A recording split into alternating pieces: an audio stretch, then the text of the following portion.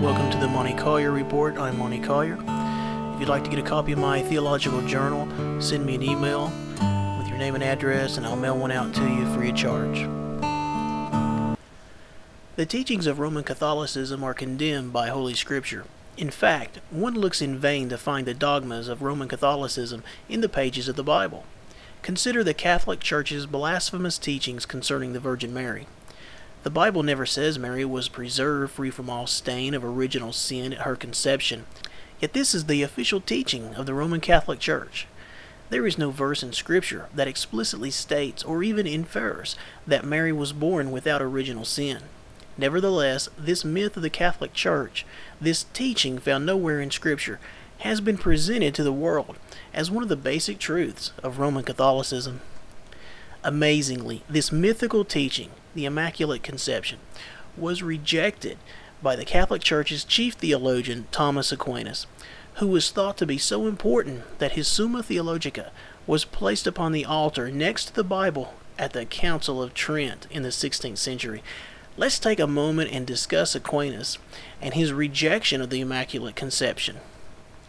Pope Leo XIII, in his August 4, 1879 encyclical titled Aeterni Patris, which in English reads, Of the Eternal Father, referred to Thomas Aquinas as the angelic doctor. In that encyclical, Leo XIII said that Aquinas was the chief and master of all towers, and that his teachings should be taught by the clergy. So why did Thomas Aquinas reject the claim that Mary was born free from original sin? Because he believed Mary had to be redeemed from her sin by Christ. Of course, this implies that Mary was a sinner.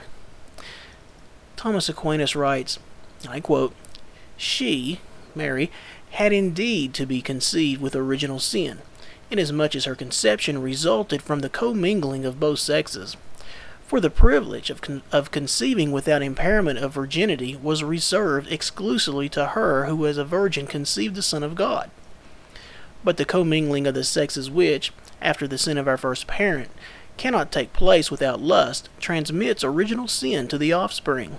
Likewise, if Mary had been conceived without original sin, she would not have had to be redeemed by Christ, and so Christ would not be the universal Redeemer of men, which detracts from his dignity. Accordingly, we must hold that she was conceived with original sin. Aquinas' Shorter Summa, section 224, page 279, Sophia Institute Press, 2002. So the angelic doctor, Thomas Aquinas, clearly rejects the Immaculate Conception. One can also see some errors that Thomas Aquinas was teaching back then that are still held today in the Catholic Church. For example, the mistake that sex within the bounds of marriage is sinful, and the heresy that Christ is a universal Savior.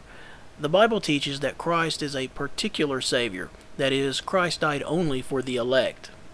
Another interesting thing to note about Aquinas' rejection of the Immaculate Conception is that, despite the angelic doctor's rejection of this myth, Pope Pius IX officially instituted the Immaculate Conception as official dogma in 1854.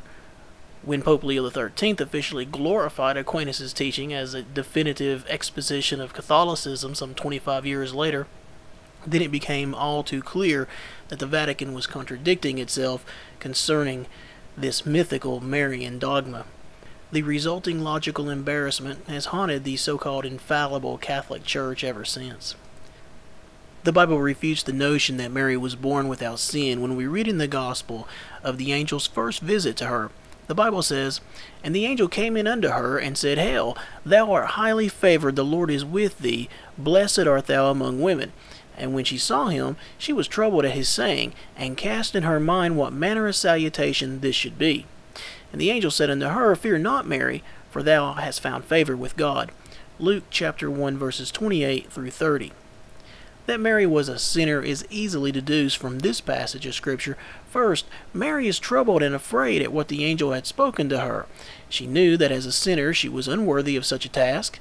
The angel, knowing her fear, comforts her by telling her that God has decided to be gracious unto her. The angel says, Fear not, for thou hast found favor with God. Our sinful nature makes us to fear when we come into the holy presence of God. Consider Isaiah.